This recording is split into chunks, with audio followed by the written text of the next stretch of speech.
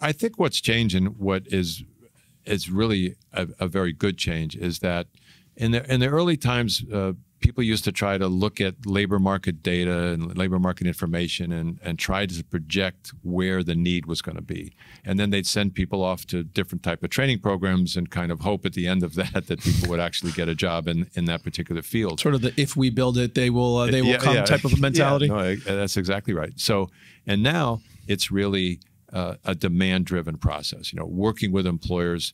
And the manufacturing program that that I'm sure we'll talk about, yep. Is exactly that design where employers kind of said, this is what we need. It was designed. They were part of developing the curriculum, had been part of the oversight process, and continue to do so. And I think it's a very good model for all of the other sectors that we deal with. And so talk a little bit about how that came to pass. So when did we convert from the build and pray model to the to the kind of more employer partnership model, which it sounds like, I mean, is that a fair way to characterize it, more the partnership model? Yeah. And I think it was because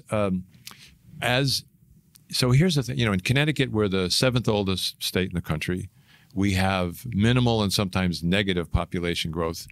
And unfortunately, we have a greater than normal outmigration of our young people, going south and west and that kind of stuff. So, and now we're at an unemployment rate, the national unemployment rate they just announced this morning is now down to 3.5%, which is the lowest it's been since 1969, right? So when you have all of those things creating some type of perfect storm, I guess, you need to have that type of employer involvement so that you're spending your resources wisely and you are providing the product that they want and that they need now.